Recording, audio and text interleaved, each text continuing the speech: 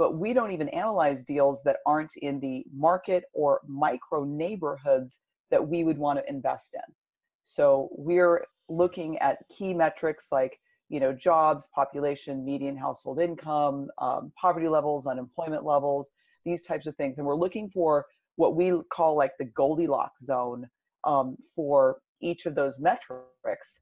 And we're not even going to analyze deals that aren't in those zones. Hello and welcome to Pillars of Wealth Creation, where we talk about creating financial success with a special focus on business and real estate. I'm your host, Todd Dexheimer. Now, let's get to it. Hey, our sponsor for the show today is Pine Financial Group, the leader in hard money lending in Colorado and Minnesota. And they were recently approved to offer their investment publicly. This investment offer is only for investors in Colorado and Minnesota and is only made through their investment prospectus. Get your copy today. Simply visit www.pineinvestments.com and click to get started. Look, there's a reason why some of the wealthiest people in history invest in loans backed by real estate. Learn more about the risks and returns at www.pineinvestments.com. Hey, welcome back to Pillars of Wealth Creation. I am your host, Todd Dexheimer. With me today, I've got Anna Myers. Anna, how are you doing today? I am doing fantastic. Thanks for having me on the show. Awesome. Well, I appreciate you joining us. So a little bit about Anna, and then I'll let you take the rest because I like to have my guests tell about themselves, but I'm going to start you off. Anna serves as vice president at Grow Capitus, a commercial real estate investment company in the San Francisco Bay Area. Anna is a modern entrepreneur who applies her 20 plus years of experience in technology and business to finding, analyzing, acquiring, and asset managing commercial properties in key markets across the U.S. Together with her business partner, Neil Bawa, they approach real estate through a data science lens to create compelling profits for their investors. And with that said, tell our listeners a little bit more about you, Grow Capitus, and what you guys are doing and what maybe sets you apart from everyone else. Sure. Well, first of all, just a little bit about my background. I am a third generation commercial real estate, but as the youngest grandchild of my grandfather, who was a commercial real estate maverick in Southern California, I didn't really work at the real estate office or work at my dad's architect office. I, as the baby of the family, I ended up kind of going on my own route, and I went into IT. And it was a little later in life that I came back into real estate because of the clear advantages that I realized of, tax depreciation and, all the things we love about real estate, especially commercial real estate. Yeah. But what I brought with that is when I rejoined real estate, I had spent a bunch of years in technology. And so I'm a data geek. I love spreadsheets. I love data, and I'm always looking at the numbers. And not just for analyzing a deal, I always wanted to find the perfect markets. And that was such a struggle for me because I live in California. I always have been, born and raised, and it's not the market I invest in. Yeah. So when you don't live where you're investing, how do you analyze that market? And I struggled with that for years as a data geek. And then when I met up with Neil Bawa and saw him presenting at a conference, I was like, this guy, I really get this guy. Like that just really resonates with me. His whole approach, the way he talks about data. And so I took a boot camp from him, and that was the beginning of our journey. I started volunteering for him and then eventually working for him. And, now I'm serve as the vice president of the company. But we together both have a tech background and both basically take data science and apply it to real estate. So, what that means is we're, obviously you can imagine numbers when you're analyzing a deal, but we don't even analyze deals that aren't in the market or micro neighborhoods that we would want to invest in. So we're looking at key metrics like, jobs, population, median household income, poverty levels, unemployment levels, these types of things. And we're looking for what we call like the Goldilocks zone for each of those metrics. And we're not even going to analyze deals that aren't in those zones. So I think that's a differentiator for us, and it's a differentiator for our investors who invest with us, because they know that we're doing the homework. We've got quantitative metrics to show them, like, this is why we like this block. This is, and so we're not just saying, hey, it's a good deal. It's the returns are great. Well, we are looking for not just the returns are great, but the market fundamentals are substantial. So, the economy is going to go up and down, but what you want is a market that's going to support you, even if the market's going down somewhat. If you have a strong market, it has room to go down. If you're in a market that's already at the bottom, where are you going to go? Yeah, I really like that. I'm kind of a data geek myself, and look at markets. I think pretty similar to what you guys do as well. And one thing I noticed during the recession is, and then the expansion beyond the recession is, you could buy properties in markets that weren't maybe, or neighborhoods that weren't fundamentally that strong, and you could buy them for cheap, and you could cash flow, and everything was fine there. But as things continued to improve, Mm-hmm. those prices didn't nearly bounce back like the Right. You didn't have prices. the appreciation. Yeah, you didn't have the appreciation. So when Right. you look at, in the Minneapolis market, for instance, we take a neighborhood that's in more of like that C class that just doesn't have that growth, and the properties maybe increased. But if you would have bought a property with a little bit less cash flow, still having cash flow, but a little less cash flow, you would have far exceeded the expectations of returns and the stability as well. Right. As the market goes up and down, those C neighborhoods are the ones to really, I think, feel those impacts a lot quicker. And Right. One of the things that we really focus on when we're looking at these C neighborhoods that does make a difference, we as syndicators, we all talk about forced appreciation, right? mhm, What we want to do with a commercial real estate property is move the rents, or basically move the net operating income. And yep, so we're not necessarily relying on appreciation. We're going to take it in our own hands, and the business plan is to force appreciation. Well, in order to force appreciation, in other words, you're talking about increasing rents, or a lot of times it's about increasing rents, not just reducing expenses. Well, your tenants have to be able to afford the rent increase. So you have to look at the median household income and what is your tenant base, to see, can they actually pay the rent that I'm saying I'm going to move the rents to, and will they be able to pay their rents 12 months out of the year? oh, yeah, And so if you get in an area, for example, where the median household income is 28K or 24K, it's very common out there. And you're charging $800 is going to be your average rent. There's a good chance they're not going to be able to pay you rent 12 months out of the year, and then you're going to have a lot of churn, and you're going to have a lot of delinquency. So these are issues that can really get in the way of the profitability. You can forecast and project the numbers however you want, but you've got to run that business, and you've got to deliver returns for your investors. So by pre-looking at the underlying data to say, what is the median household income, and will they be able to afford what we're projecting, and then go from there. So that's part of our Goldilocks zone. We typically look for median household income no less than 38K. So we're looking, 40K is kind of our average. But we're not looking for median household incomes of 100K, because typically, in that type of scenario, or even 80K, the housing prices are going to be so expensive, unless you're in a pocket of the Bay Area, that you're not going to be able to, your capital, the cap rate is going to be so low, you won't yeah, be able to make any profit on the building. yeah. So, you have to consider all of the elements, but median household income is really crucial for us in how we pick those micro neighborhoods. And we're looking at, like, within just a few blocks of with here's the property, here's the blocks around it, and what's the income in that area.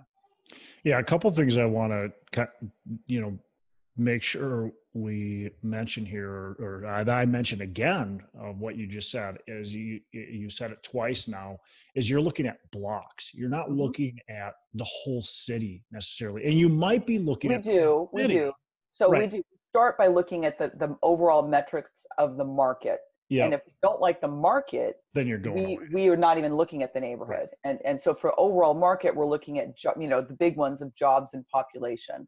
But Um, as you really dial into a property, mhm. you're then dialing into that neighborhood, I'm assuming, right? Absolutely. And Then we're you, looking at median household income, unemployment, poverty level, the yeah, very specific, you don't look at, like for unemployment, for example, we want to look at unemployment in that micro neighborhood. yeah, And then we're going to compare it to the city to say, is the unemployment in this area, we only allow it to be 2% higher than the city's unemployment. mm, If it's more than 2%, that's not good for us, yep, because you have to take a local perspective. You can't take the U.S. national, for that metric. You can't look at the U.S. average. You need to look at a more localized average yep, or metric.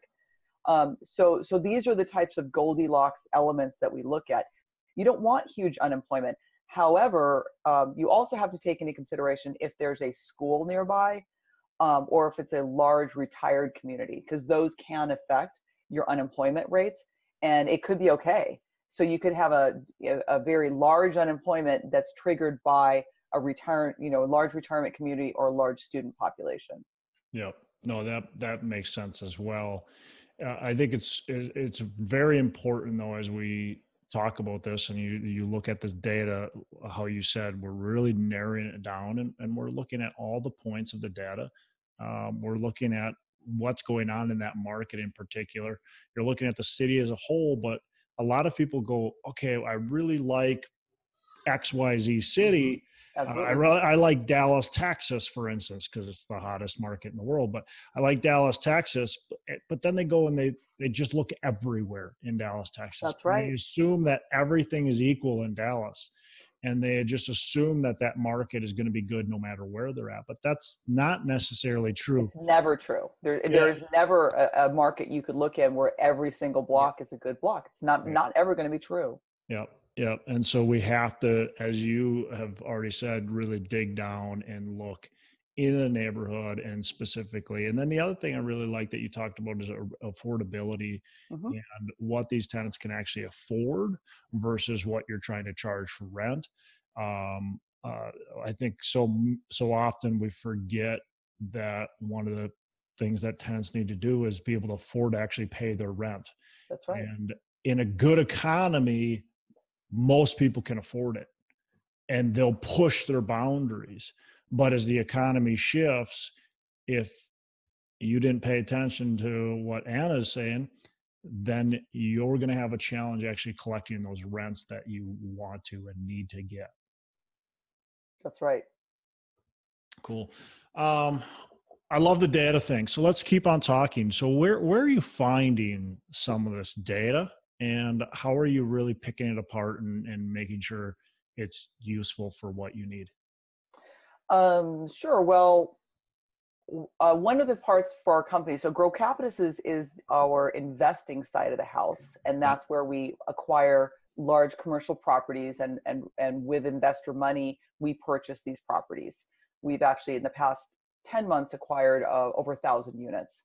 Um, but there's also another side of the house, which is our education side of the house. So multifamily U is where we teach people how to be active investors and teach them about all of these data metrics that Neil has kind of come up with, and and then we use in our own portfolio. We teach boot camps, and we also have a lot of free webinars that we do.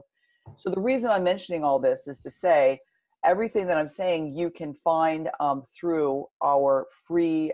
There's a free Udemy course that Neil taught on how to pick the best cities and neighborhoods in the U.S. And he walks you through the whole thing. It's a 90-minute free course on Udemy. So I definitely recommend you all find that, because not And only are you going to, that's it's on multifamily. You online. Well, it's connected from multifamily U, yes. okay? but some people might want to go straight to Udemy. And Okay. it's a free course on Udemy. And so you asked about the source of data, and on there, what he did is he found free sources of data and then teaches people how to use those sources of data in order to get these metrics and what the metrics are you should be looking for. So many of you have heard of citydata.com before. You've probably used it. You've probably looked up stuff and said, there's a lot of commercials, there's a lot of data here, but how do you use it? Yeah. He's come up with a way to very specifically target the data that you need and gives you ratios for each of those things. And then the thing that I think was really brilliant is there's a map on there, and it's kind of like this interactive data map. It's kind of like cool. It's like, oh, what do I do with this? And he shows you how to use that map and to dial the levers here and there. And within that, you can find the path of progress through the city. And how valuable is that? Because you don't want to invest in the war zones, but you don't want to invest in the locations that are like too rich. You can't make your returns there. Where is that sweet spot? Mm-hmm. So by doing this technique and dialing it this way, dialing it that way, and then sampling the data, it's like a river that runs through the city that shows you the exact path of progress. And that's using free tools. So we, it takes a little while, but once you know how to do it and you're investing, you're going to save so much time by buying the right part of the city. So you're going to save yourself a ton of time that way. But what we use on a regular basis as the lead underwriter of the group, the two things I use that are paid tools is Local Market Monitor. And that's a fantastic tool that analyzes markets. It's pulling and aggregating data from lots of different sources, and then it will rate the cities based on all kinds of different metrics. So I'm always looking, anytime somebody sends me a deal that they would like us to partner with them on for equity, the very first thing I'm going to look at is I look at the address, and I'm going to pull up the market and see what's going on in that market. And it gives me a lot of different information about median household income and where things are. And then it gives me a rating for the city. The other thing that I look at for the micro neighborhood is using the address. I use Neighborhood Scout. Yep. And Neighborhood Scout is a fantastic tool. Again, it's aggregating data from city data, all of this public data that's out there, and then layering on additional things. So those are the paid tools that I use daily. And then we also do use the same city data technique to go in and look at the path of progress to see, how it lays. Although Neighborhood Scout has its own way of kind of producing the information and scoring the area to tell you the appreciation potential of an area, as well as the past kind of the history of the area, and how the appreciation has been over time. So we look at that a lot. And then the other thing we look at these days, which is also a free thing that everybody should be looking at so they know what they're investing in, is opportunity zone maps. You can get those all over the internet. It's really easy to Google, whatever city you are, there's tons of great maps out there. You should know, are you looking at an opportunity zone or not? Do you own already in an opportunity zone? It's an additional element that everybody should be aware of. And you don't, just by buying in the opportunity zone, you're not automatically eligible for the tax benefits. There's some hoops you got to jump through, but if you can jump those hoops, you can really create great wealth for yourself, as well as, if you're have investors with you, you can have them defer a lot of capital gains and create a lot of wealth moving forward. So something you should always look at whenever you're acquiring a property is the opportunity zone map for that area. I want to hit on the opportunity zones in a little bit here, but I want to just mention, about what you're saying previously on these websites and getting this data. Great stuff there, by the way. So city data, the mapping, what you talked about with what you guys have at Multifamily, I think is fantastic, because as you mentioned, when you can buy in a C-class neighborhood that or even a B-class neighborhood that doesn't have any growth, that's just stale, stagnant, maybe even trending downward. And you might be able to find a good deal there, and cash flows really well today, but if nothing positive is happening, that property just continues to potentially even lose value. That's right. But if you're able to find where the emerging market is, find where that path of progress is going, now you have an opportunity to really create some real true growth and wealth, Hmm. not only your rent growth, but your appreciation of your property. And that's the golden goose, right? That it just keeps That on is the going. golden goose, and that's what data can teach us. So that's That's what's so exciting to me, yeah, is using data to understand the path of progress, because yeah. that's what we're all looking for, right? Yeah, that's the You know? exciting part. Yeah. So let's hit real quick on the opportunity zones. You mentioned the opportunity zones, so I don't want to pass by them. First of all, some of our listeners may not know too much about them, so maybe give us a little rundown of what they are, and again, why? Why should we even care about Yeah. Sure. Well, I'll talk about them a little bit from the investor side, as well as from from the active and passive investor sides. it? Cool. So first of all, what is an opportunity zone? Opportunity zones are census tracts that the income is lower in those areas. We might consider them to be distressed areas. So compared to the census tracts around them, they have lower median household income, and just are in worse condition. So what happened in the 2017 Jobs Act, there was a portion of the Jobs Act that was passed, which is the opportunity zones.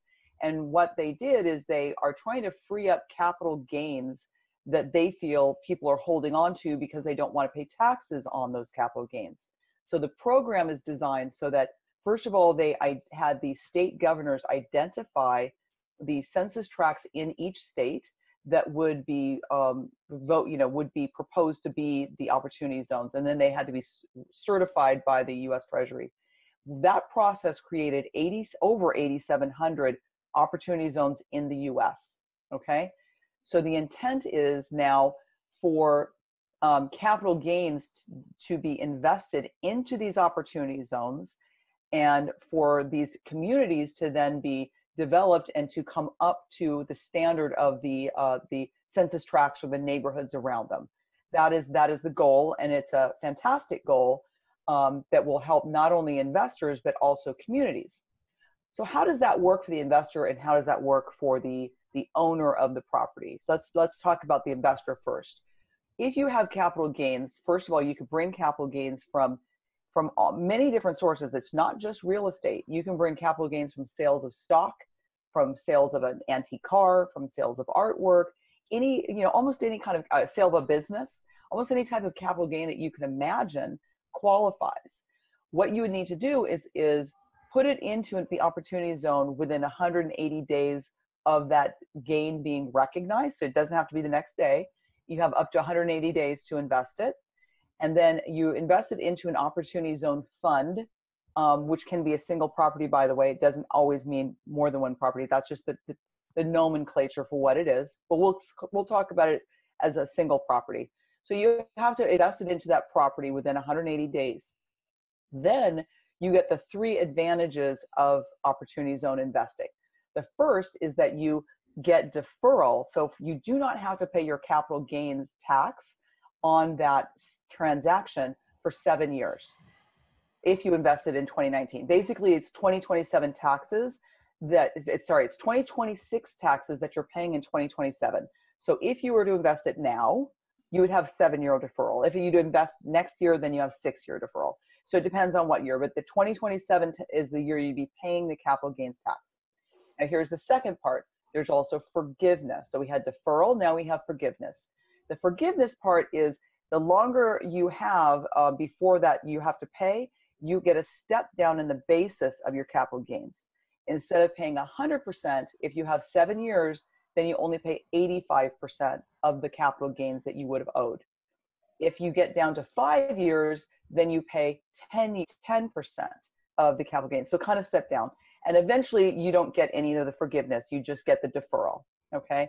So those are two pretty nice things that people are like, yeah, that's great. I don't have to pay my capital gains tax until, in the future.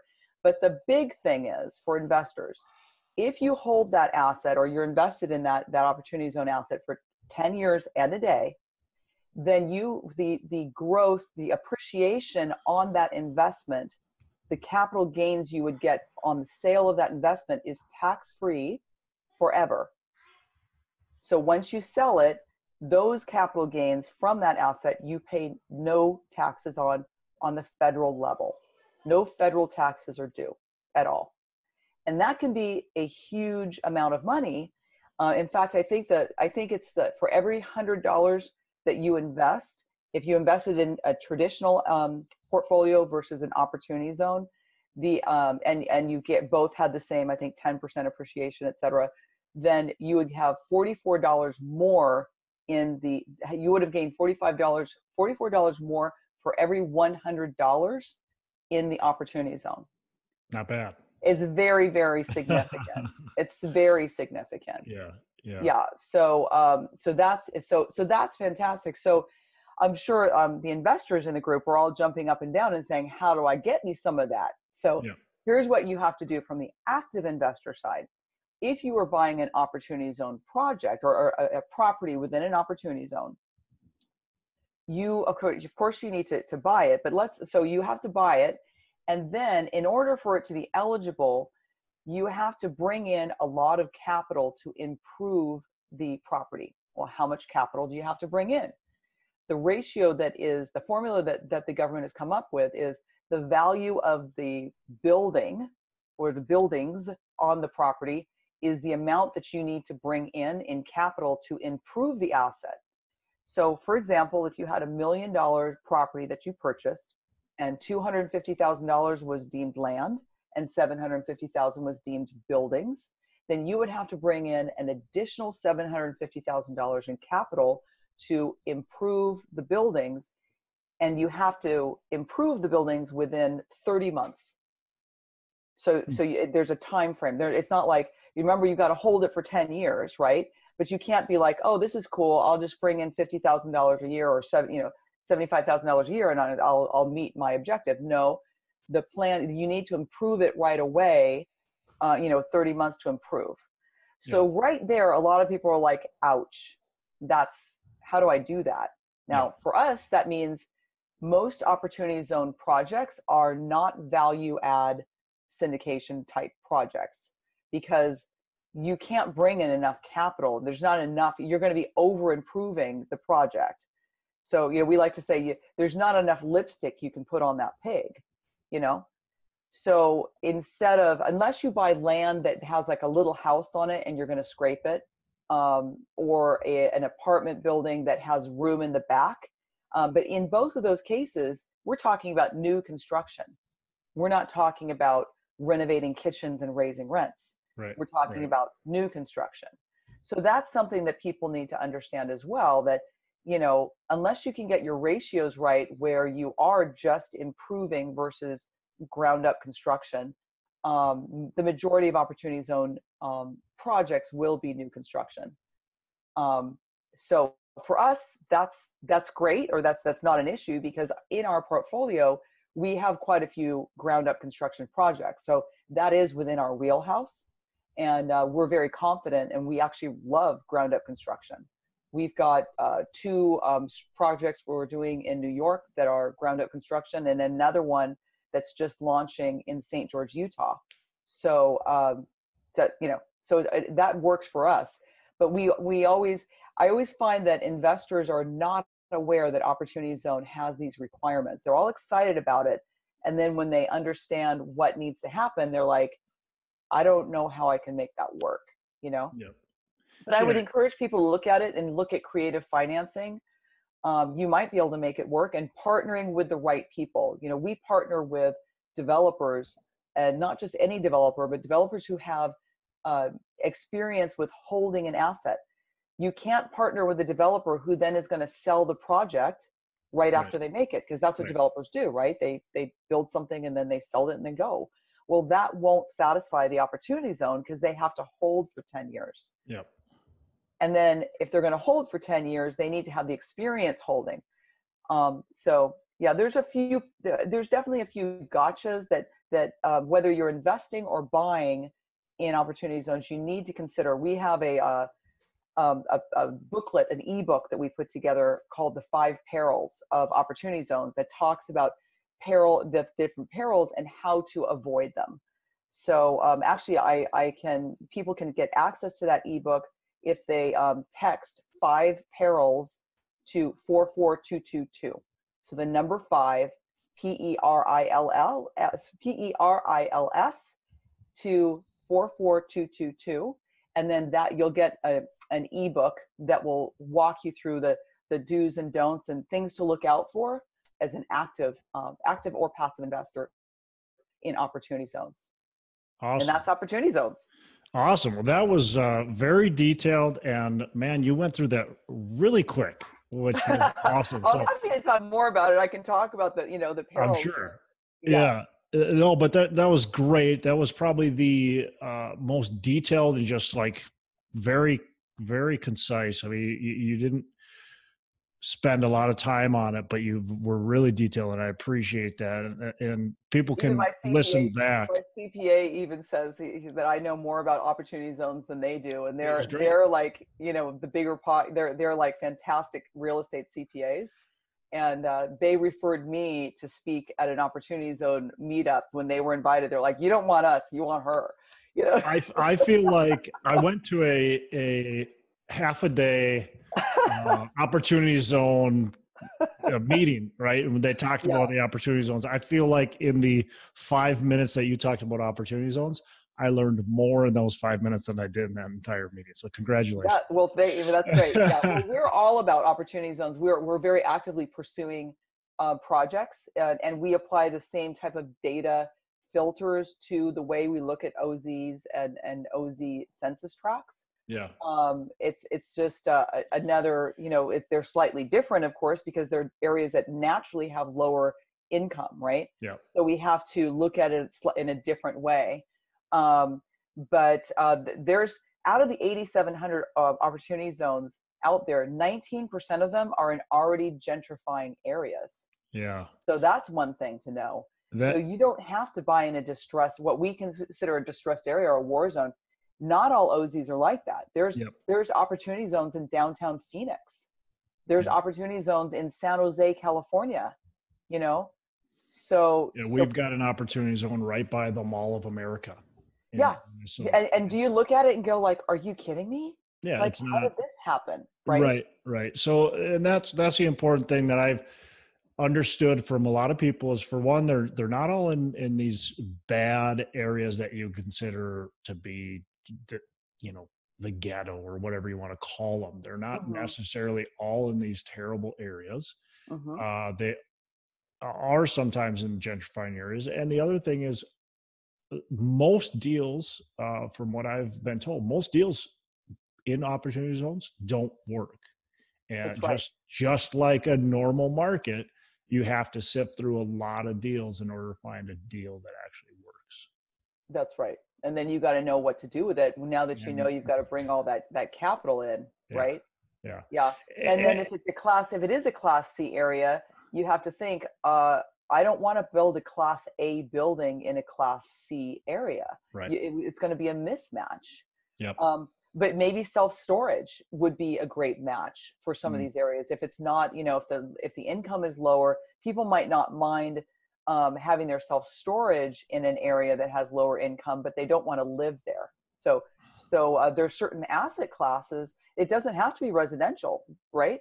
There's the different types of asset classes that could be a great match. The cannabis industry can be a really good match. It's not something we currently invest in, but there's different. It doesn't have to be, residential real estate. In fact, I am not an expert on it, but you can also invest in opportunity zone businesses, and that's something our audience would have to look up on their own, because I'm all about real estate, but that's also something that can happen in opportunity zones, is the business side of it. Yeah, and the businesses, from what I understand, have even more, some better perks and even more perks. So that's definitely something to look into if you're interested in that.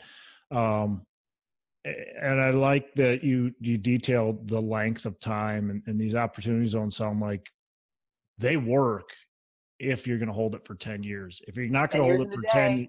10 years in a Yeah, day, if you're not going to hold it for 10 years in a day, yeah, they do okay. But 10 years in a day, they do really well because now really, really well. you Yeah. don't have to 1031 exchange. You can sell it and you've got tax-free gain. Yeah, from a federal perspective, it's Holy cow. tax-free. You need to look at your state Your taxes. state tax, which, So you can look that up online. There's, yeah, it's there's a map, and who knows, many of them might turn around, but you might have to pay your state version of the capital gains right sure, away.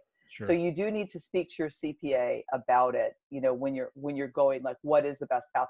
1031s on the other side, most states are in alignment with the federal, the feds true. in the states are in alignment on 1031s. So I have a whole 1031 versus OZ shoot off that I do. But I have to tell you, I'm a huge 1031 fan myself. Yep. I've probably done about 7 of them so far in my life, and it's been a huge wealth builder for my family generationally and myself. And in fact, I'm such a believer in 1031s. I have in invested enough time to be able to figure out, with the help of other professionals, how to 1031 into a syndication. Hmm. And so that is something that we are offering now. So not only, so we're all about tax deferral. So we have OZ projects that we're offering to investors, and we also have 1031 eligible projects. Not, they can't be the same thing because you can't 1031 into an opportunity zone. Right. But we have syndications that we're doing that are 1031 eligible. So people that want to be passive investors but want to be on a larger building, they don't want to mess around with single families or small multis anymore. They can 1031 into a large syndication. Yeah, and that's something you hear that most people say, well, you just can't do that. You can't 1031 because it's a That's light what I always heard. yeah, That's what I because it's a always heard like too. And then kind I was like, exchange, right? yes. And However, so, yes, but you can. So yeah, I'm not somebody to give up easily. When, I always heard the same thing. And of course I understand the structure of a syndication, and the reason you can't, with a standard syndication, you can't 1031 into it, because you're buying into an LLC. You're buying yeah, shares in an LLC that aren't in your name. It's in the name of the LLC, and thus it's not a like kind exchange. However, once you incorporate a TIC structure into the syndication structure, so you have the TIC, the tenant in common structure, as well as the investor LLC, yeah. and they both have shares in the overall syndication. Now you have a structure that 1031 people can come into, because a tenant in common structure is like kind exchange according to 1031. Awesome. Awesome. Good stuff. Hey, let's take a minute to thank our sponsor, Pine Financial Group. Look, you work hard for your money. Is your money working hard for you? Because of inflation, money sitting idle erodes your wealth. Many investors understand that real estate is a great investment, but may not want the effort or the risk that comes with owning their own property. They want to sit back and have payments hit their bank account each and every month. Stop eroding your wealth and start building it by asking your money to work for you. You should be earning profits while you sleep, an investment backed by real estate. Pine Financial Group, the leader in hard money lending in Colorado and Minnesota, was recently approved to offer their investment publicly. This investment offer is only for investors in Colorado and Minnesota and is only made through the investment prospectus. Get your copy today. Simply visit www.pineinvestments.com and click to get started. There's a reason why some of the wealthiest people in history invest in loans backed by real estate. Learn more about the risks and returns at www.pineinvestments.com. It's www.pineinvestments.com. I want to invite you to join us at the North Star Real Estate Conference. This conference is September 20 and 21st in Minneapolis, and it's going to be packed full of a ton of great speakers. We've got just a great group of people speaking. And you can look at our lineup on our website, nreconference.com, and sign up there as well. We've got an early bird special. All you need to do is type in early bird, one word, and you can get $100 off. And that's good through August 10th. So make sure you sign up now. Take action. Look, people that take action and value their education are those who are going to succeed. I know there's a lot of free content. My podcast is free. There's all kinds of free content out there, maybe even free meetups that you're attending. But this conference is going to blow your socks off. This is going to be well worth the price, and all the profits go to charity. So it's definitely time to take action. Sign up now. Don't delay, because the prices will go up. But you know what? Every time I attend a conference, I 10x. Actually, I would say I more like 1,000x even my investment, 100, 1,000, potentially even more X my investment. I've met so many fantastic people. I've met investors at conferences. I've met potential partners at conference. I've joined mastermind groups because of conferences. So it's a ton of value. You cannot replace it. So check it out, nreconference.com. Thanks a lot. We're kind of running up on time, but I want to go back to the data and ask you, is there anything else in the data that you want to, talk to our listeners about? Is there anything else that you really think is important for them to understand? Sure. We talked a lot about data from the acquisition side, and I want to also highlight that it's important to use data when you're running your business. Because once you buy a business, once you buy a multifamily or a commercial piece of property, the game is just starting. That's not the end of the game. And so we use a lot of data techniques to optimize our property. And so we have a Monday morning report, which many people have, that our property manager delivers to us on a weekly basis on Monday morning. And delivers us the metrics of all the vacancy, the occupancy, the upcoming notice to vacates, the evictions. And so we have this kind of mashup that's a dashboard that we're able to really see all of the data and all of the trends. And I think that's critical, that you always have the pulse on your business, and having the data at your fingertips is very key. Then the other thing that we do is we use technology to optimize.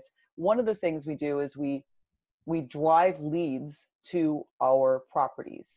And the point of leads, for those of you that aren't familiar with asset managing, is there's advertisements that your property manager typically creates through their property management software, Yardi or Appfolio. They kind of push a button and it pushes ads out to the sites that are associated. And most property managers are like, good, I've done my job. I've got ads on the internet. Well, for us, that's not good enough.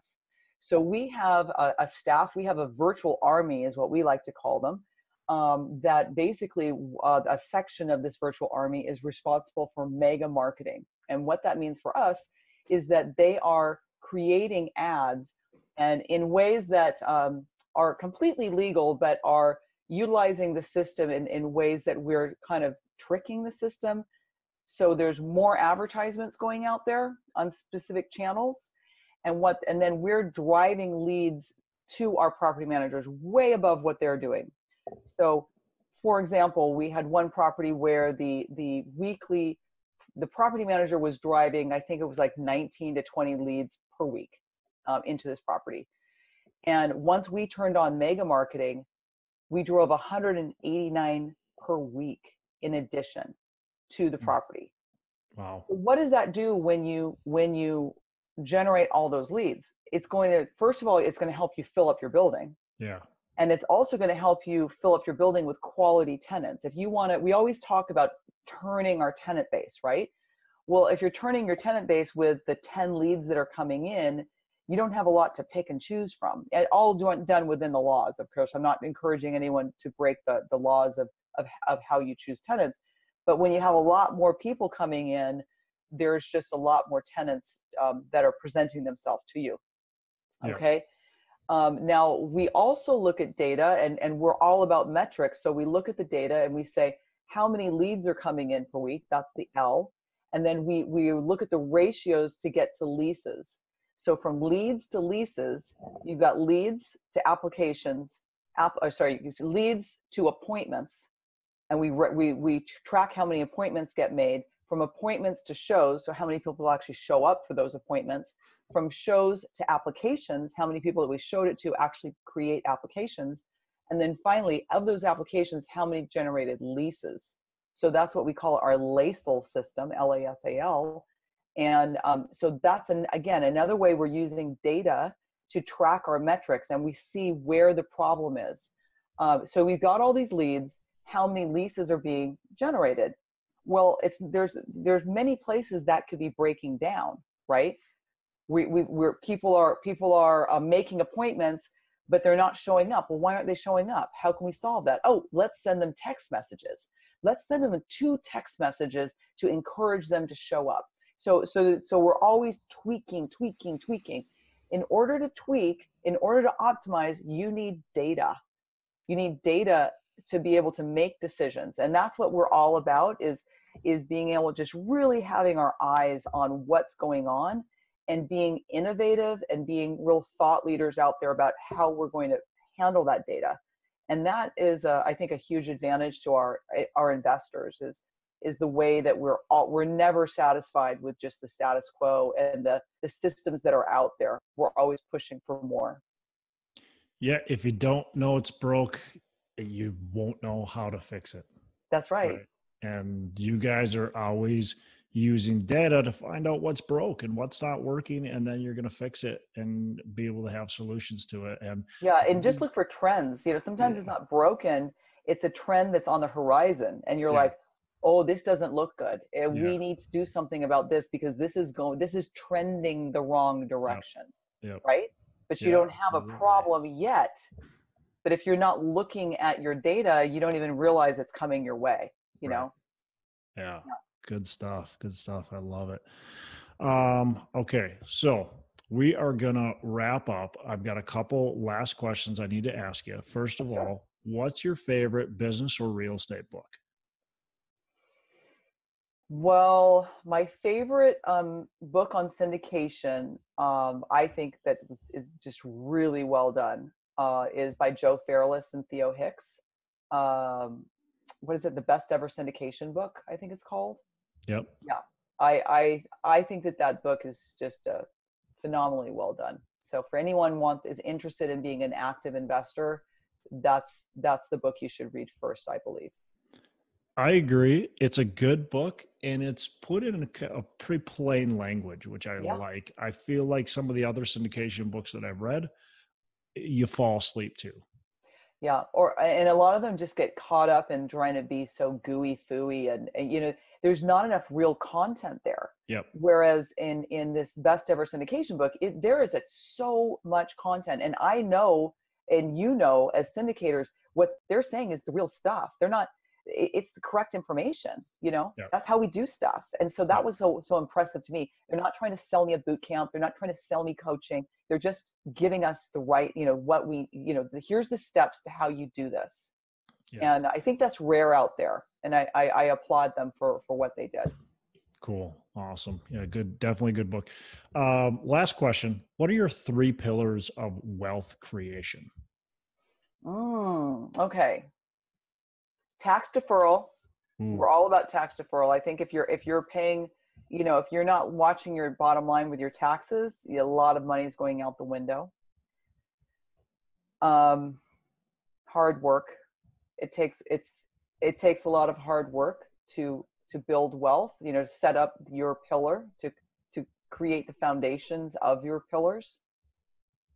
And people, never forget, it's all about human beings and people. And if you keep that in mind, and I'm going to throw the earth in there too. If you keep the earth and people in mind as you're building your wealth, you won't be a lonely, sour person once you have your wealth that is living in like a terrible place. I like it. Remember who and what is important. Yeah, remember who's what important. So when you have those pillars of wealth, and as you build those pillars of wealth, Right. maintain ethics and that are be ethically responsible to humans and the earth. Cool. Awesome. I love it. Well, Anna, I appreciate you joining us on the show. How can our listeners get in touch with you, learn more about what you guys have going on? Sure. Well, multifamilyu.com is a great place for you to come check out a lot of free webinars. I co-host lots of webinars. I also teach underwriting on there, free stuff for people to come check us out. For example, we've got CoStar. I'm hosting. We're going to be hosting them 4 times. So by the time this comes out, but tonight I'm hosting at Atlanta expert from CoStar. There's more markets coming in the future. We have syndication lawyers. We've got all kinds of people coming on cost segregation, CPAs, et cetera. So lots of content for people. And so that's multifamilyu.com. And you can reach me at anna@multifamilyu.com. I think those are good ways to reach me. Awesome. Awesome. Well, I appreciate it, Anna. And thanks for just a ton of awesome value you've added to our listeners. I definitely appreciate that. It was fun. I could Yeah, probably keep talking for another like 2 hours about I know. data. I hope we run into each other soon because I'd love to. We could just have data like Yeah. time. Yeah, we'll have data time. We'll have like a regular data check-in. Perfect. I appreciate it. Have a fantastic rest of the day. You too. A special thanks to Anna Myers for joining us on the show. Appreciate her spending time with us. And a couple things I took from this episode. First of all, she talks about using data to run the business, and Monday morning reports with data, just having data and using it to make sure the fundamentals are strong, make sure the business is strong. And then she talks about always having a pulse on your business as well, understanding where the business is at. The last thing she talks about is making sure you take care of people and the earth, and making sure you remember who and what is important. So again, great having Anna on here. Fun conversation with her about data and how it can be used in the opportunity zones as well. So lots of fun. Appreciate her joining us, and you have a fantastic rest of the day. Make every day a Saturday. Hey, thanks for listening to the show. Couple things before we go. Again, go on to our Facebook page, Pillars of Wealth.